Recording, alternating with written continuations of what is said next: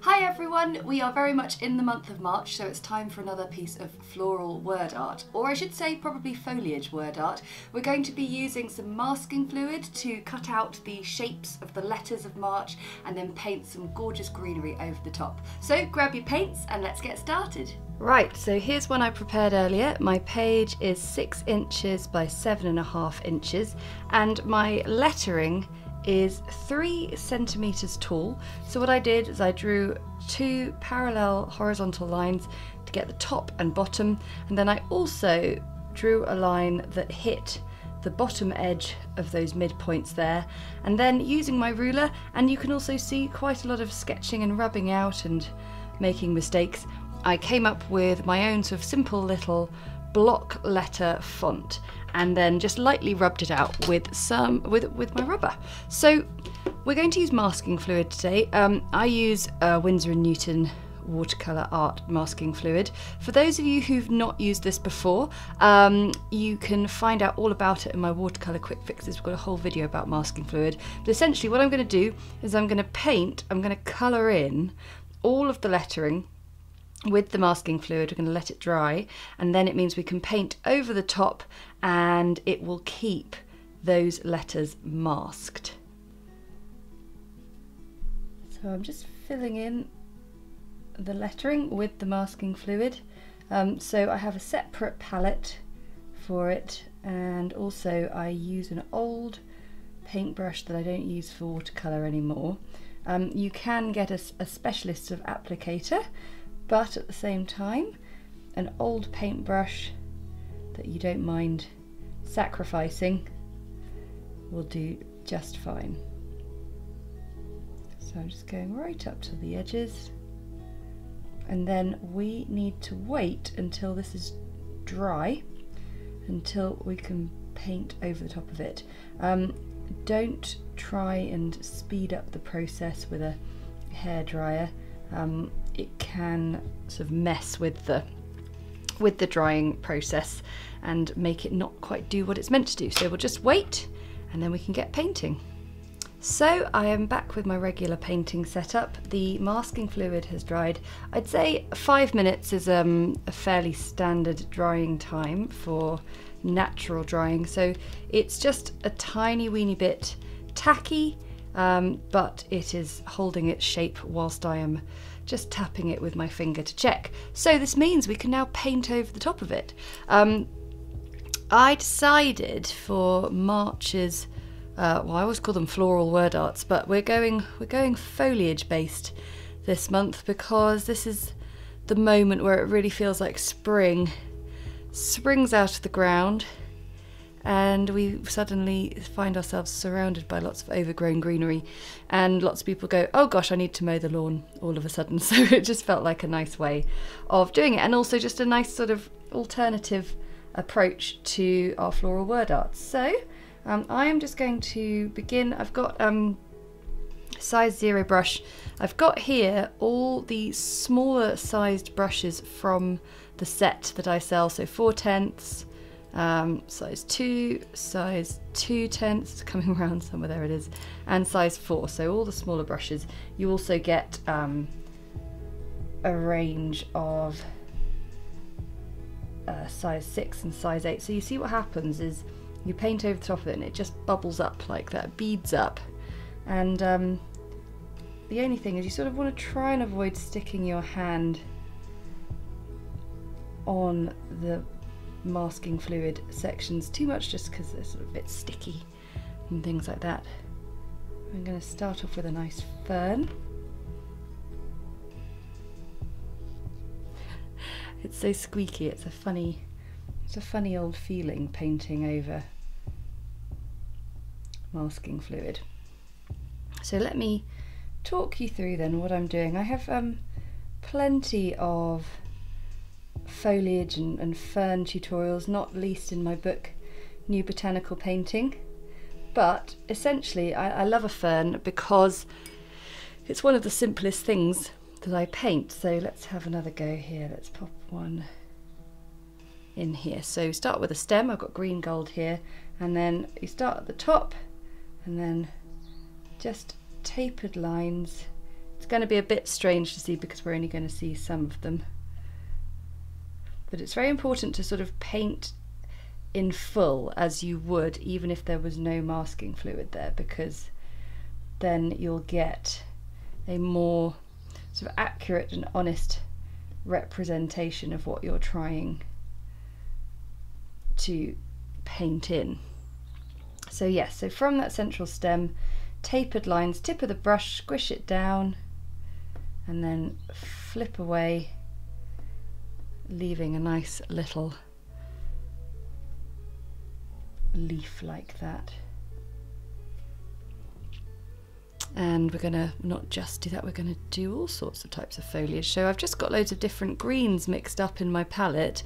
This is Cobalt Turquoise, and mixing in with a sort of Sap Green, it's wonderful for eucalyptus. So I'm just going to sort of begin by painting things quite sort of disparate and separately, and then I might go back in afterwards and sort of layer up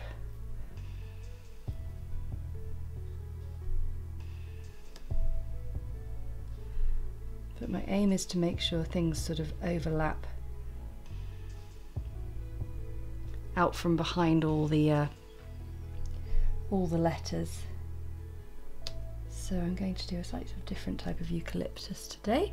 So I've got all my stems painted in, and now I'm going to just squash the brush down and make nice rounded shapes.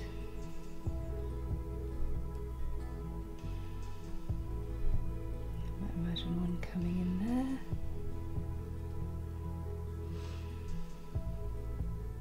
The more you can paint things that are sort of emerging and overlapping from the wording, the better, because what we want to do is we want to finish this piece by having the letters so fully surrounded by greenery that when we peel off the masking fluid, the white letters just really clearly stand out.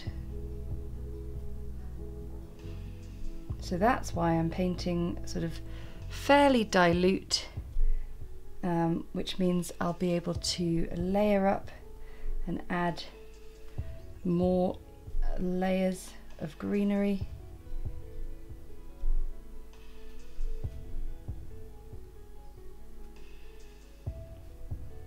So you can see all I'm doing is just adding extra little discs here, there and everywhere. I might even extend the stem right down so we get a chance to come up from underneath.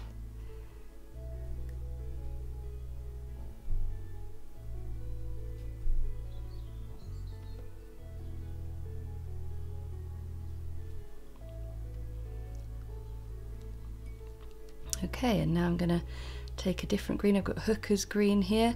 This is a really fresh, vibrant green, and I'm going to begin a new stem coming in.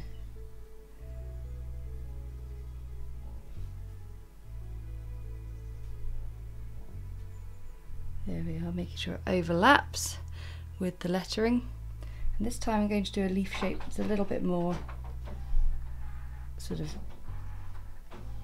classic. Sorry if you can hear my printer in the background, just decided to wake up.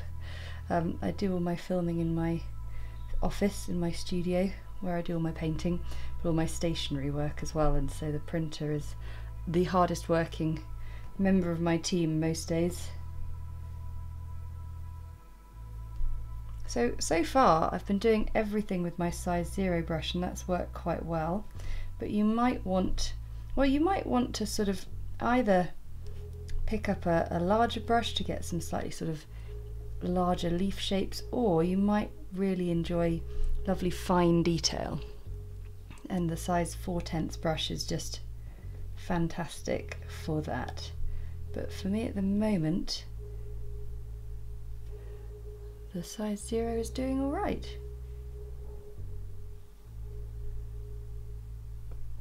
So don't forget that the whole point of this is we're going to be peeling off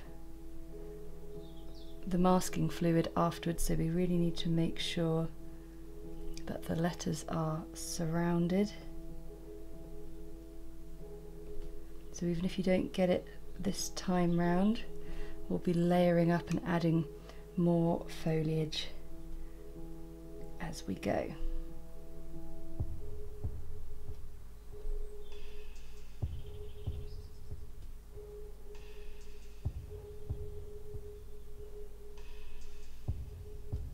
Our first layer is looking good, but now it's time to step things up a notch.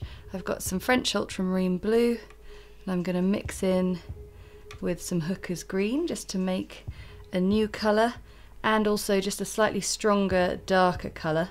I've also got the colours we mixed up from before, but everything's just a little bit more intense. And I am going to use my smallest brush, my 4/10 brush.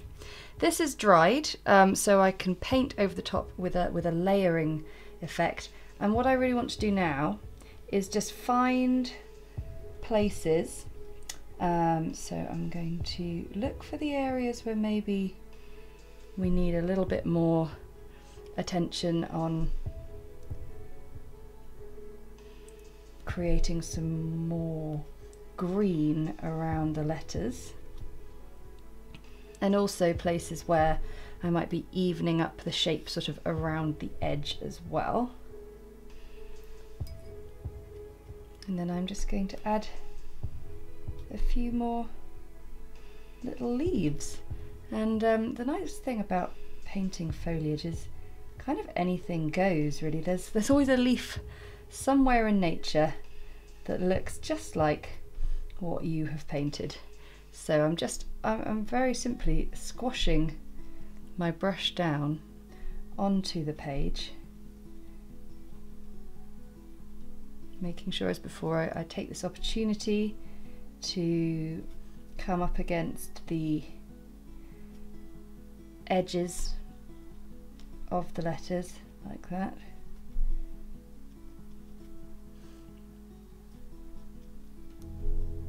Make it really, really clear.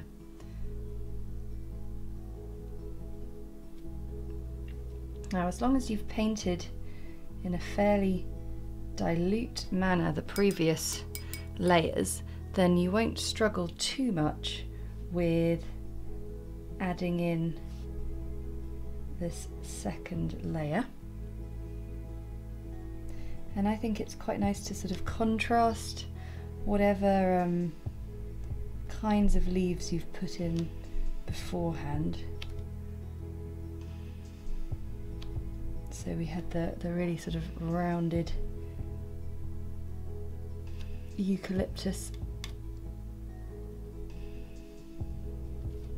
Just really trying to get that H, there we go. I just want to make sure I get every edge taken care of.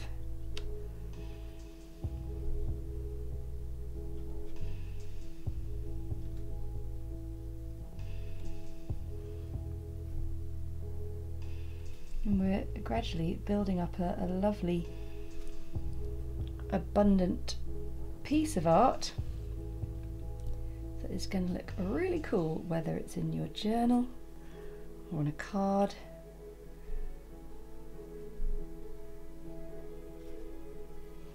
This is going to be fun. Okay, so it is time to peel away the masking fluid. So I waited for the piece to be entirely dry. Then I washed and dried my hands.